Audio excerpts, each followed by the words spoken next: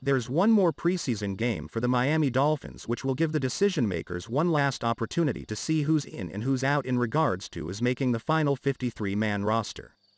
The final cut day is on August 31st, and although not all the guys on this list are guys I think will be cut, I still would like to see some sort of a flash or glimpse of them that will make me feel good about their projection for the season.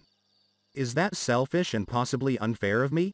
Yeah, I think it is. But we are, at times, selfish beings, and I want comfort in knowing that these guys aren't just going to be automatically swallowed up by the rest of the depth chart, never to be heard from again.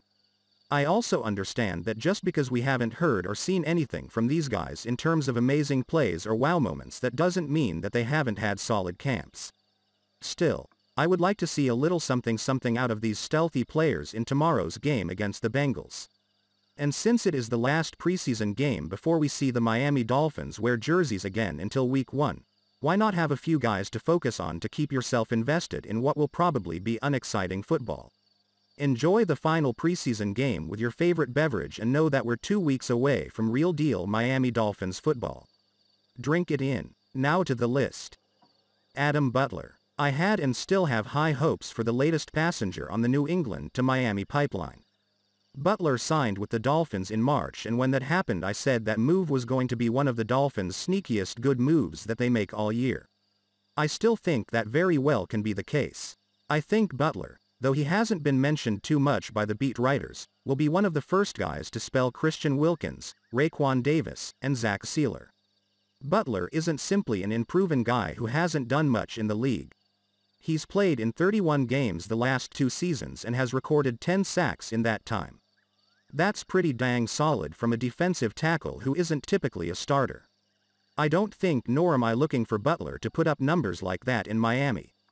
That'd be great if that somehow happened, but that would mean one of the other guys I mentioned had a setback of some kind. What Butler's job is, at the moment, is to step in every game for one of those guys, create piles, discomfort the quarterback up the middle, and play his gap. The Dolphins have been beyond suspect the past few seasons against the run, so having quality depth at the defensive tackle position is something that can improve the entire attitude of the team. Larnell Coleman. The Dolphins' 7th-round pick from this year's draft, stock has been slightly rising like a very poor man's phoenix.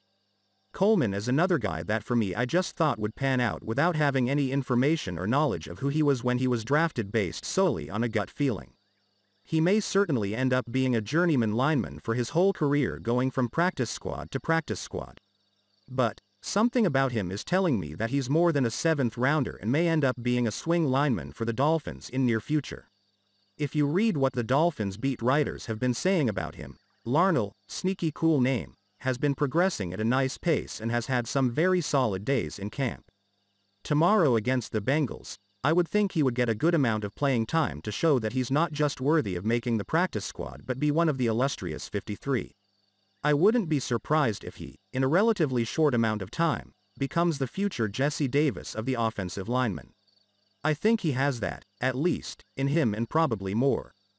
Kirk Merritt. You may be thinking that Kirk Merritt doesn't deserve to be an under-the-radar guy, and based on how much Dolphins Twitter talks about him you certainly get the impression that Merritt is on the verge of dominating the league.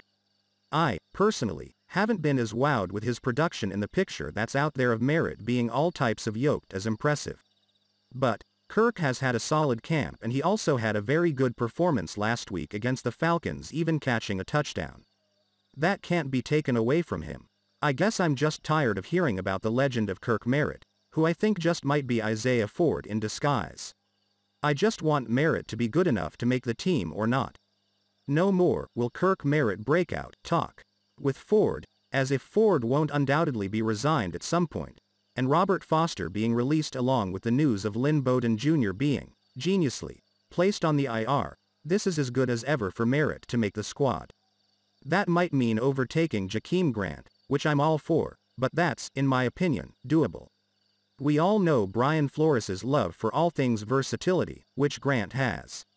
But Merritt has the chance tomorrow night to show that he is far and away the better wide receiver out of him and Grant. Go out there and do it, Kirk, as if you're going to read this.